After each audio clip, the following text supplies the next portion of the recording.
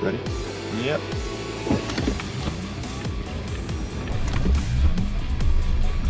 Oh my gosh!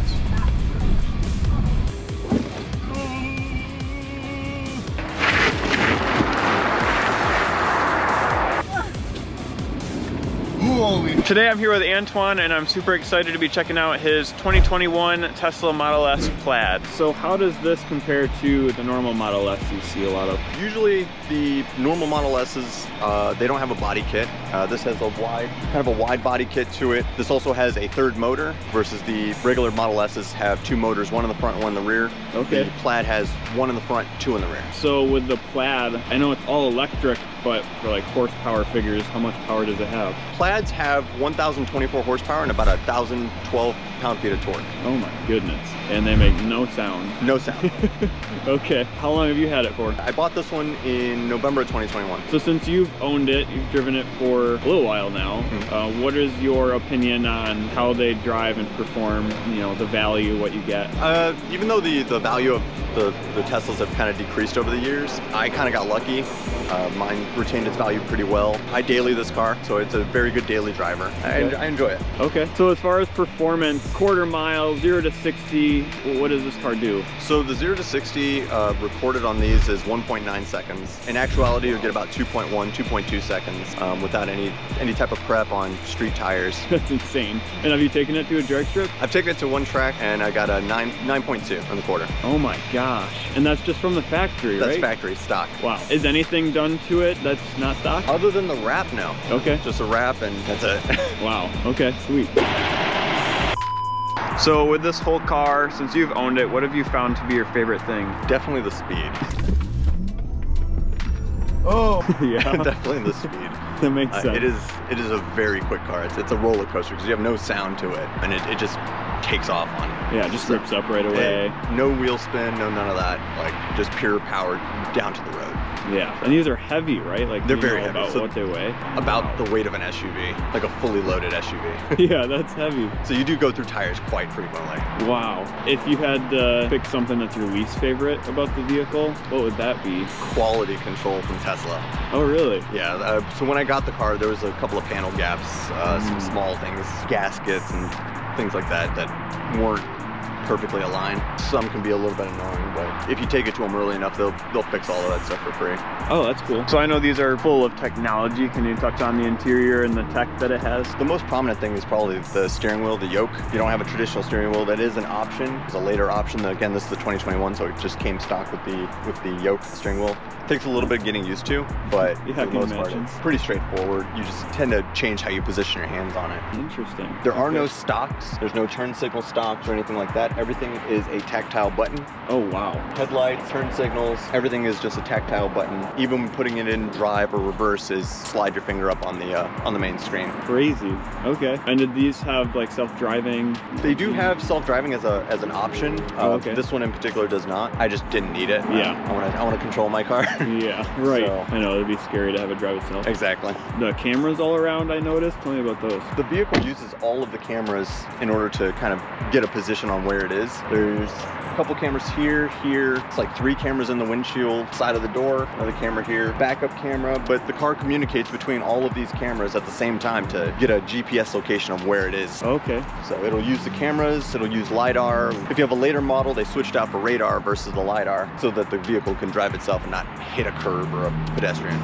Wow, interesting. So if I wanted to buy one of these cars today, how much is that going to cost me? So right now, the 2023s cost about $98,000. In 21, when these first came out, they were about $155,000. After taxes, about $170,000. Wow. So the price has dropped quite a bit, but the technology inside of it's also changed quite a bit. So. Okay, very cool. That seems like a pretty good value for the performance you get. Oh, definitely. You're getting hypercar performance for a fraction of the price. Yeah. Now, is there anything you're going to do to this in the future? Any modifications, or are you just going to leave it as is? Well, other than the wrap that I have done to the car, which I did the satin wrap to it, there is a $20,000 upgrade to the vehicle. It comes with tires, brakes, brakes, rims, but it also unlocks the max speed of 218 miles per hour. Currently has a top speed of 174. Oh my goodness. It's a DLC.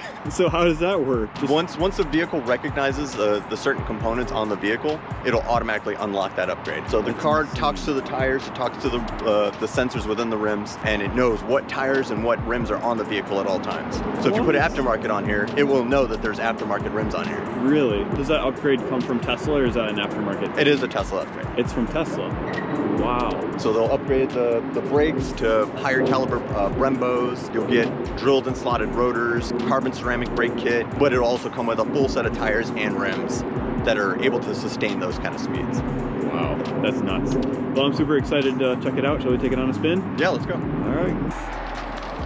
So usually all the cars I've been riding in, they make crazy sounds. There's loud 1,000 horsepower cars that this will be the break quietest your ears. 1,000 horsepower car you've ever been in. It's so weird how it can be so quiet, but like so fast, I guess. And very fast. You ready? Holy crap! Oh my gosh! Oh my goodness! That's not even in the Plaid mode. Really? That's just like comfort mode, basically? Pretty much. Wow. But I can get this power like any part in the van. Like, and it's low battery. Yeah, and it's low battery. Oh my gosh. That's 100 already. Holy crap. Never felt anything like it. So the few little launches I did was about 65–70% power. In its drag strip mode, it'll use about 95% of the power. If I put it into track mode, it'll completely give you 100% power. Okay, gotcha. The best part is you can get these speeds at any point. Like, you can be going 40. Oh my gosh. Like, the inside of my body is like in the back seat now. I'll just wait, it gets even better. When we get into full drag mode, the entire screen will, well, actually the car will lower itself into a cheetah stance. The rear will raise up to be more aerodynamic for a launch, and then the entire screen will glow into a plaid. Really? You kind of get a little bit of what's called the Tesla wobble. It's where the rear end just like squirrels, but it's just a suspension settling. It's not actually like the rear tires squirming. Okay. This thing stays planted. Yeah. Oh, holy crap. So I'll let it drop down to about 80. I'll just show you it pulls at anything. So here's 80. Oh my gosh. 114. Oh. 130. It's like every time you just step on it a little bit. Oh my goodness. Yeah, I've never felt anything like that. Wow, it's true what they say about these things. It's 0 to 60 in like 2, isn't it? 1.9 or something? 1.9. It's 1.9? But you have to have it in like optimal conditions for that. Yeah, prep track basically. No, not really. I can get close to a 1.9 putting it in plaid mode. But the only thing is that 1.9 is considering a 1 foot runoff. Oh, it is. Okay. Yeah. Even here, 50 miles, 60 miles an hour.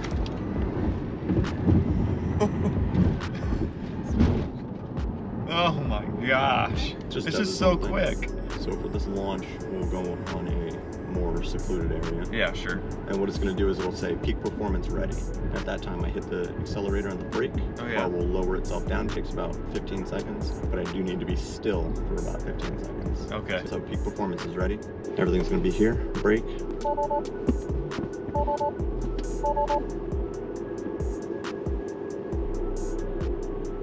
Okay, so it's doing front end. You feel the front end's lowering?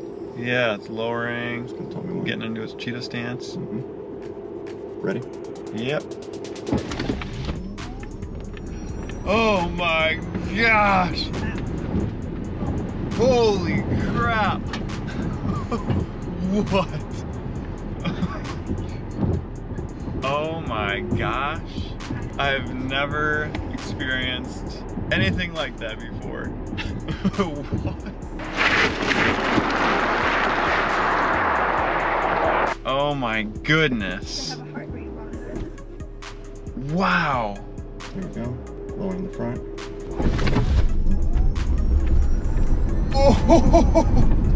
Oh my gosh. So crazy.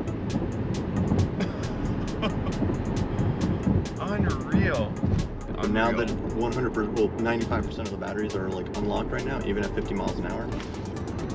Oh. That's 100. Oh man. We're at 80. Oh, it's the hardest I've ever gotten thrown in the back of a seat.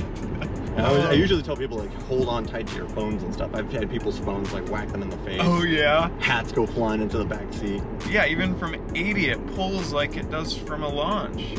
I like to show people this. So there's 100,000 18650s. That's these. 100,000 of these below us. Really? 100,000 of those? That's a lot of batteries. All right.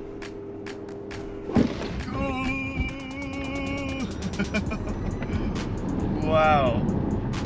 Holy crap. I want to give a huge thanks to Antoine for letting me film his Tesla. Go give him a follow on Instagram at GabrielKazoo. And if you like what you just watched, you're definitely going to want to click on this video next.